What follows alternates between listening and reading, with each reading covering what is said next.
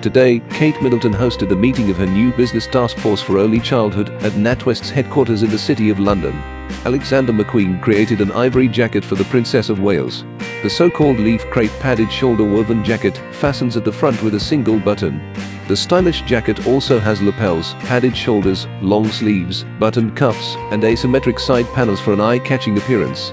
According to the description, Sarah Burton, the label's creative director, has helped Alexander McQueen improve and revitalize classic exquisite looks. The fashion house has its roots in trailblazing tailoring. Submit your comments with your viewpoint.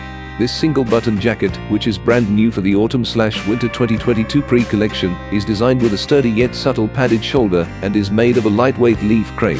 Pair it with pants from the brand to complete the deal. It is striking yet understated. In June 2022, Kate previously wore a pink variant of the jacket to a related event. She organized this roundtable discussion with the help of the Royal Foundation Centre for Early Children. As opposed to the modern term light ivory, Alexander McQueen used the term ice pink to describe that color. The Princess of Wales wore her jacket today with a straightforward white top and black pants. In addition, Kate complemented her white jacket with a stylish pair of extremely high stiletto shoes in a vivid black color. The princess was seen holding a black folder, which she probably used to save her meeting notes.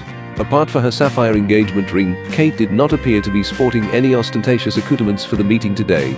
The Princess of Wales has arrived at NatWest's headquarters in the City of London to attend the first meeting of her new Business Taskforce for Early Childhood, according to the Royal Reporter. Kate wants to see large business driving a change in mindset in the workplace to put the social and emotional health of kids in their first 5 years at the center of how businesses treat their workforce, says Kate.